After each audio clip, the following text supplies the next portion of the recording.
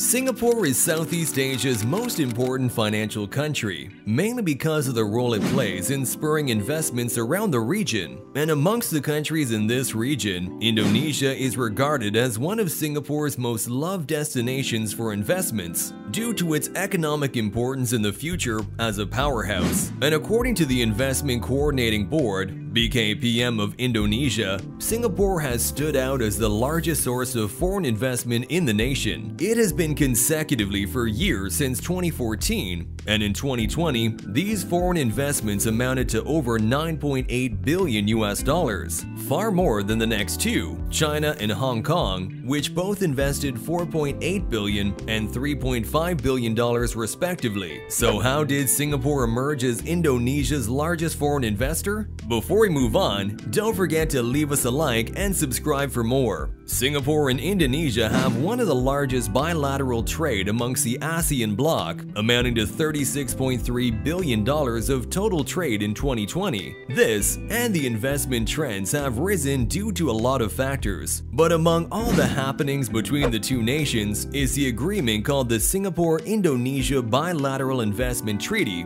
or BIT for short. This was enacted way back in 2006, which was provisioned to explore stronger relations with each other. This helped push investments, trade, and improve relations with one another. And throughout the next years, this BIT would be updated and improved, and the latest one came into effect just in March of 2021. This contemporary treaty is now expected to further increase the investments between Singapore and Indonesia, and by 2030, the investments between the two have the potential to reach over $200 billion, making the two nations' relationship to be one of a kind. These investments today are influenced by numerous factors. The largest driver, however, is being done by the private equity, which are institutional investors of Singapore, and the government-run organizations such as Temasek and its sovereign wealth fund called GIC. The GIC's investments in Indonesia are being seen as a key source of funding. It has invested so much in the nation. In the last decade, its most notable investments are in Trans Retail, a retail company operating supermarkets, Nusantara Sejahtera Raya, owner of the theater chain,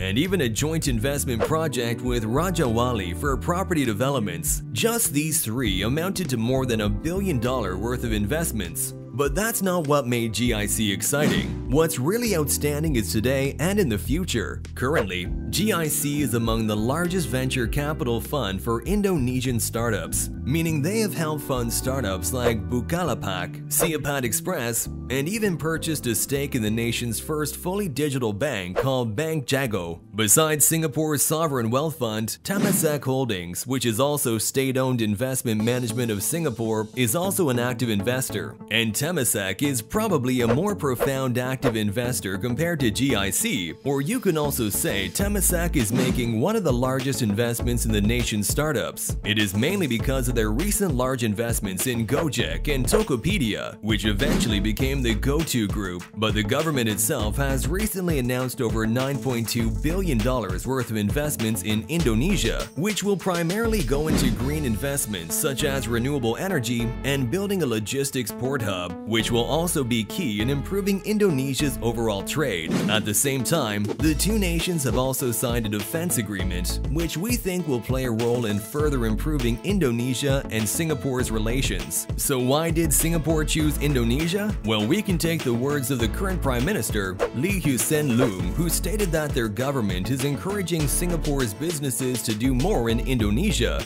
mainly because Indonesia's business environment is improving, and this is very much evident in its ease of doing business ranking in the world stage. In 2013, it was ranked at 129th, but in 2020, it began to rise and is now 73rd. Although this is a very high overview, we could honestly see this in Indonesia's business landscape through the policy improvement over the years.